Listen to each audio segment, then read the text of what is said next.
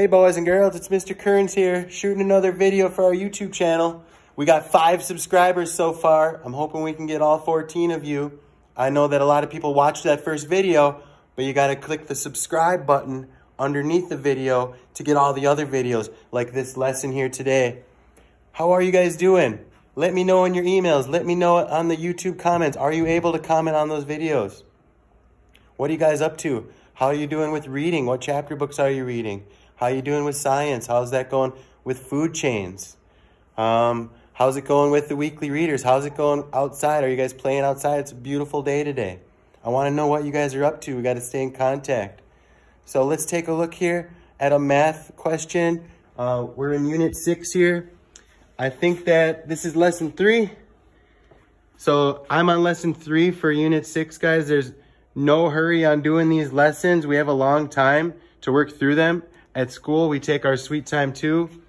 We're talking about questions that are missing addends or missing factors here.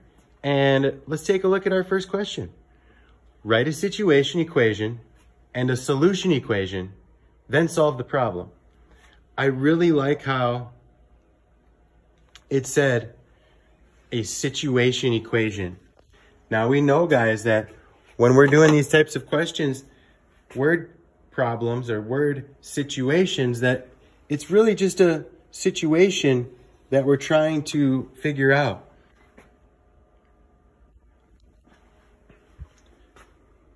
So let's write that situation equation. Let's figure out what our equation is.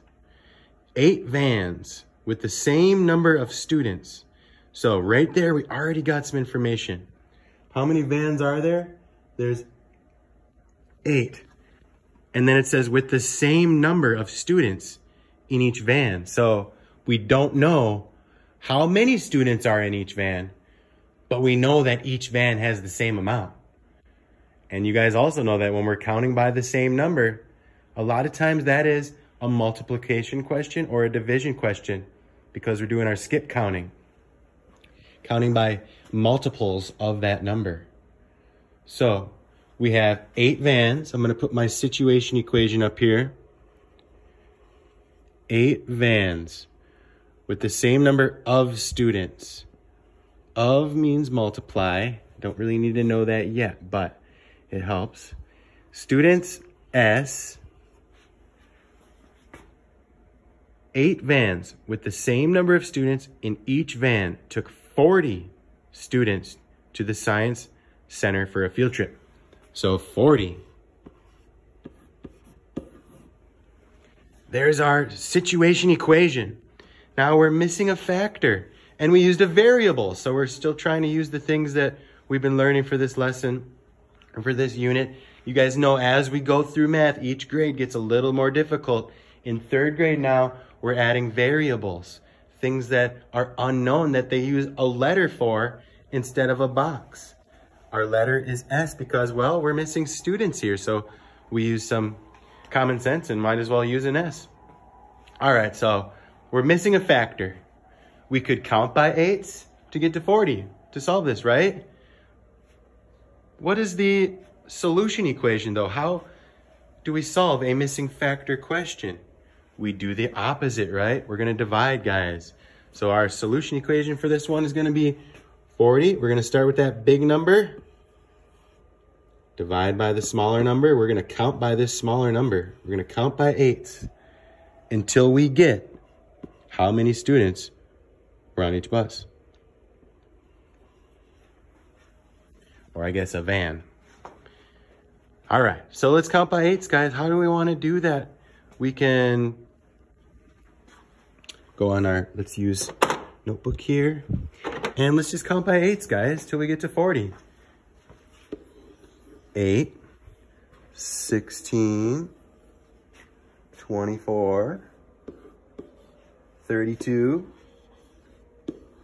And we know, guys, that 2 plus 8 is 40, or 2 plus 8 is 10. So we're gonna go up to that next 10, 40. I'm a little rusty, guys. It's been a while. Was off for maternity leave there for a month. And now we're not at school, and I'm really missing teaching.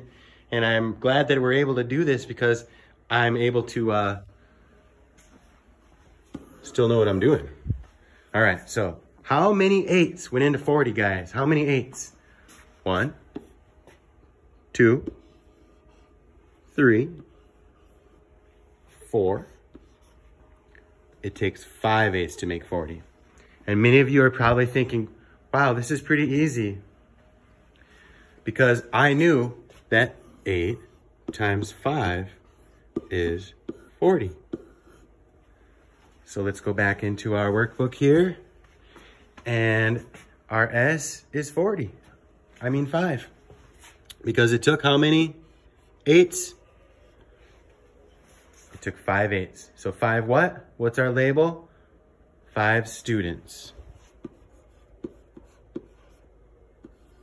It's always hard to remember in 3rd grade to do those labels. And I like to circle my answer too. So you have our equations. We showed our work on a separate piece of paper. We counted by our 8s.